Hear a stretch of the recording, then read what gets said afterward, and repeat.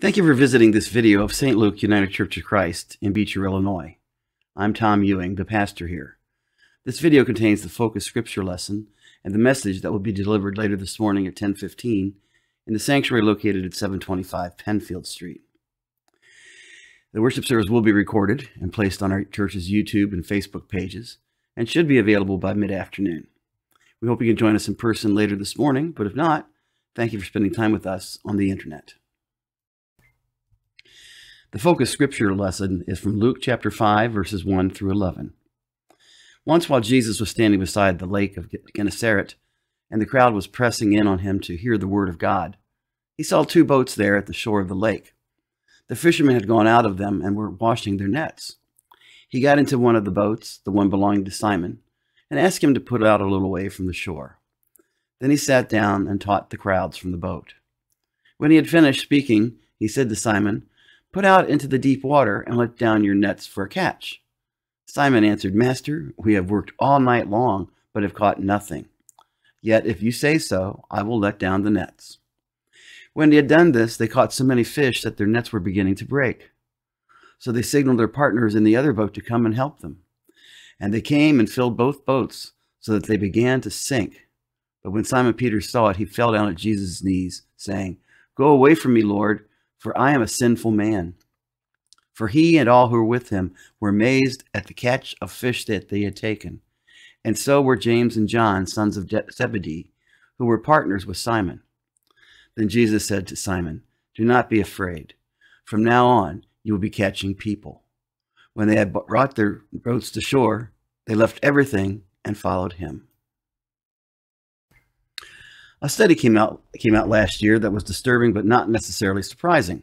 The World Health Organization did a study of people around the world who work 55 or more hours per week compared to those who worked 35 to 40 hours per week.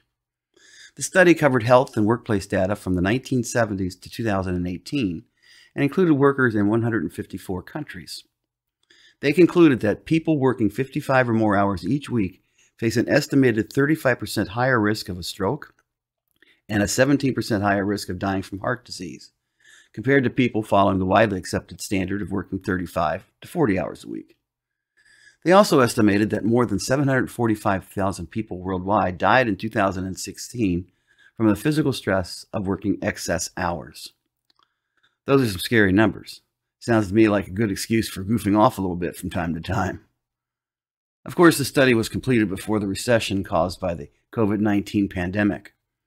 A lot of companies cut their workforce, and the remaining employees worked longer hours to compensate. Also, many people began working from home, which made it harder to leave work at work. The result? Working unpaid overtime. We all know that the U.S. is the nation of rise and grind. Hard work is in our DNA, but so is being tired. We complain about how busy and tired we are. We compare our busy schedules and shrug our shoulders. Oh well, that's just how life is. What can you do about it? One seasoned doctor was training his latest group of interns on diagnostic techniques. He wrapped up his training by saying, "Never ask your patients if they feel tired." Why? Someone asked. Because, the doctor said, everybody feels tired. And he may be right about that. Everybody feels tired. That's normal, right? It's a hazard of modern life. I'm not against hard work. I thank God for the opportunity to work and use the skills and energy he gave me to make a difference in the world. And I'm sure you feel the same way. But most of us also understand that sometimes our work can be unfulfilling. When we give our best efforts to something and we don't see any results, we lose heart. That tired feeling isn't just bone deep, it's spirit deep.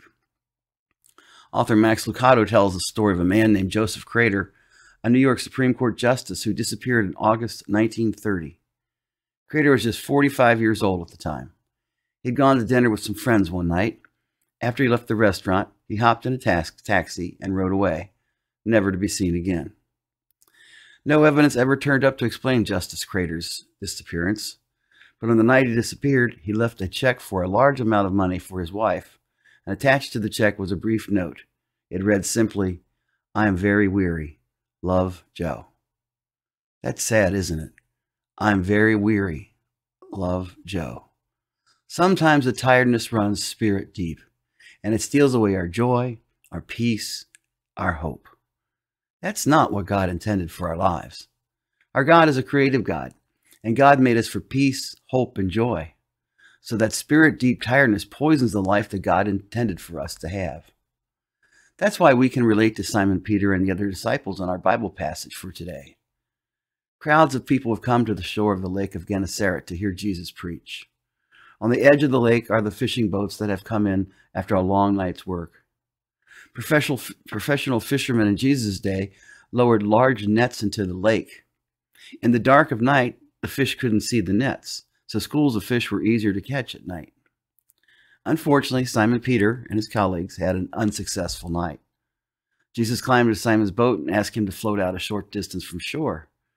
After Jesus finished teaching the people on the shore, he told Simon Peter to sail into the deeper waters and let down his nets again.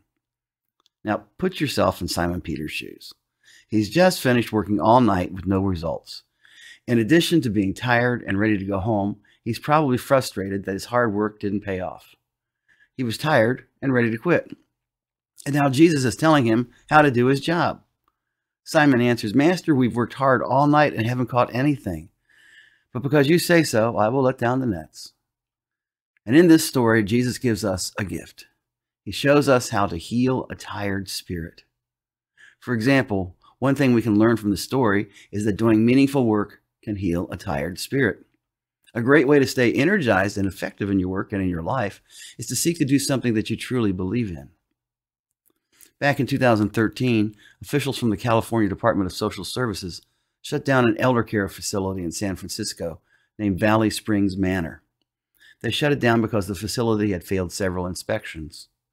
The Department of Social Services planned to relocate the 20 residents who were still living there to other, safer facilities. Sadly, the owners of Valley Springs Manor didn't wait for the social services workers to complete their relocation efforts. They ceased operations immediately and announced that they weren't paying their employees anymore. So most of the employees walked out, leaving behind 16 elderly, vulnerable residents and just 2 employees to care for them. The 2 employees who refused to leave were the cook, Maurice Rolland, and the janitor, Miguel Alvarez. Imagine that, an elder care facility being staffed by only a cook and a janitor. However, these 2 men couldn't imagine abandoning the patients. So without any help or pay, Rolland and Alvarez worked around the clock for 2 straight days taking care of the residents. They fed them, kept them safe, kept the facility clean, and dispensed medications. Each man would go home for 1 hour every 24 hours to take a shower, and then would return to the manor.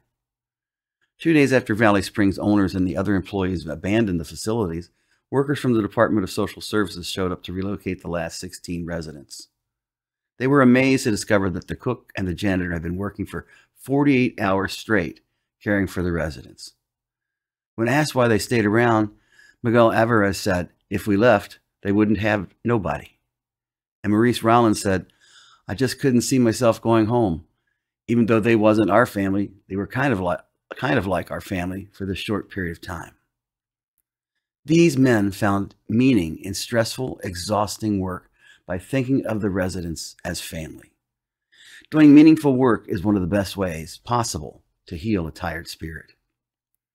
Another way to heal a tired spirit is to catch God's vision for your life. You've heard me say several times before, God has a plan for your life.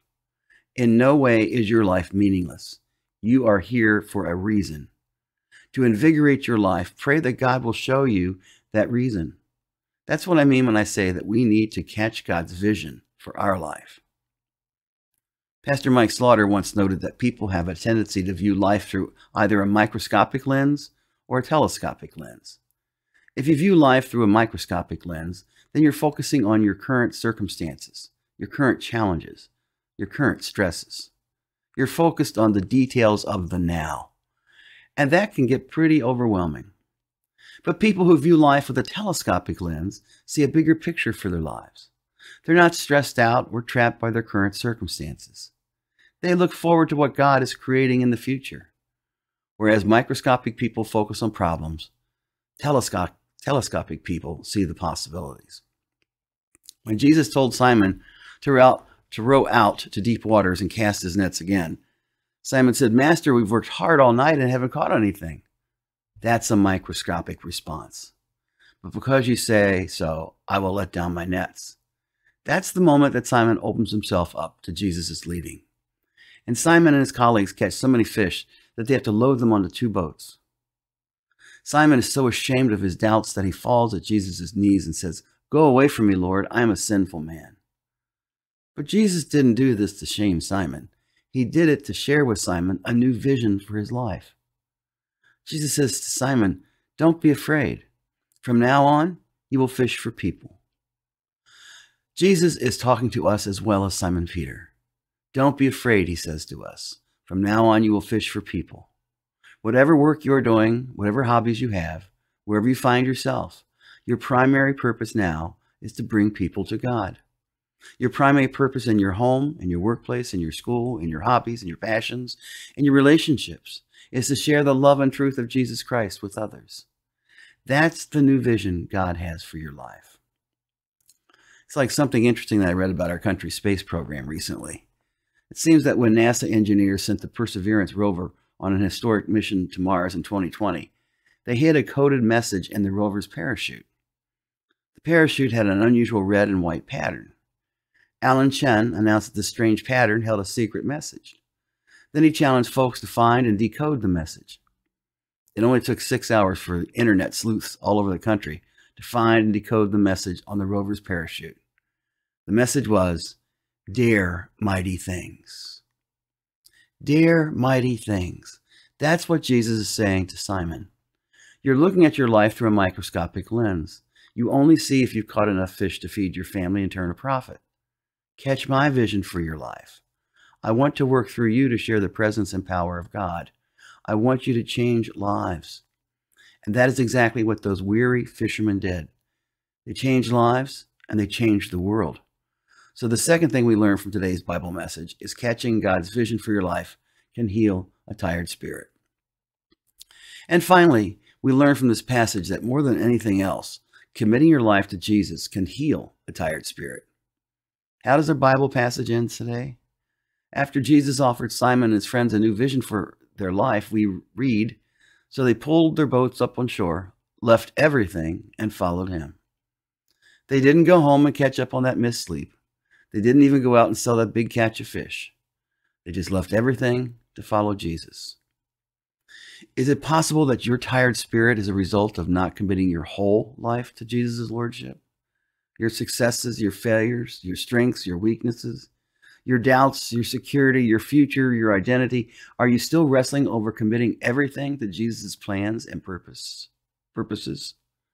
Because when you commit your entire life to Jesus Christ, you're also trusting Jesus with the results of your life.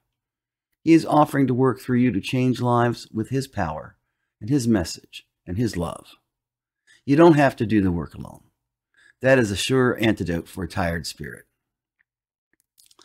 In the 1920s, Lillian Dickinson and her husband Jim moved to Taiwan to serve as missionaries. Once Dixon's children were grown, Lillian wanted to begin a mission of her own. With Jim's blessing, she set off to reach people in the most remote region of Taiwan. She worked with medical missionaries at first, then she founded a school. She spent more than 30 years working among the poorest and most remote groups of people in Taiwan and Indonesia. She walked thousands of miles through thick forests and rushing rivers to bring medicine, food, education, and love to people in desperate need, including lepers and orphans. She founded schools, orphanages, clinics, and churches. She even went on to found Mustard Seed International, a mission organization that is still in operation today.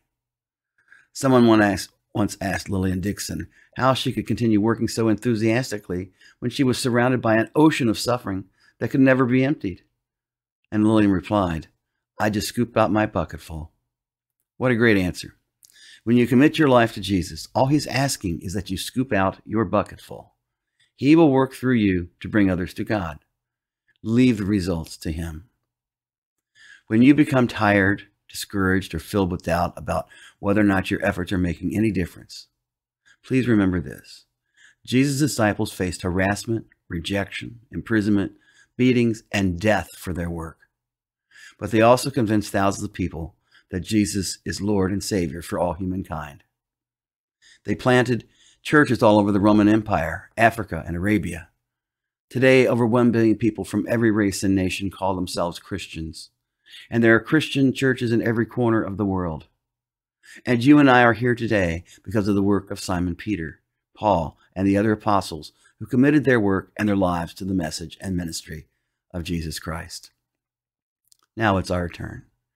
Commit your life to Jesus and see how he can give you a new sense of vitality and use you to make a difference in this world.